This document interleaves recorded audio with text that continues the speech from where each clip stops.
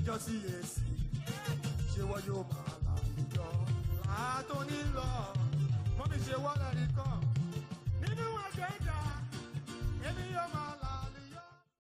Ẹ káàárọ̀ ẹ káàsán ẹ káalẹ́ nílé o gbogbo ẹ̀yin olùgbọ́ mi gbogbo ẹni gbàgbọ́ nínú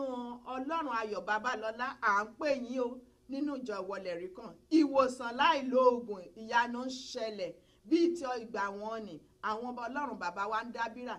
ẹni tó ti wà nínú oògùn ẹ̀jẹ̀ ríru high blood pressure fún ọdún 12 gbáko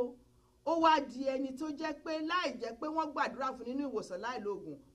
kò ló mẹ oògùn kankan mọ́lẹ̀ ní o bẹ́ẹ̀ lẹni wojú Olúwa fún ọmọ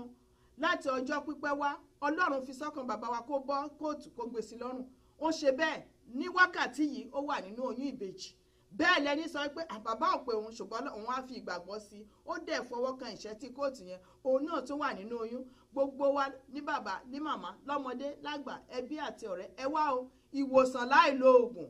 ọjọ́ Tuesday tó gbẹ̀yìn ní gbogbo oṣù là ń ṣe tí oṣù August yìí ó máa wáyé ní on the 28th ní gbígbàkígbà ẹ wá kẹwàá bọ́lọ́run pàdé ní 12719 Business Street Houston Texas 77099 àdúrà ṣì ń gbà ó ẹ wá kẹwàá gba ìwòsàn.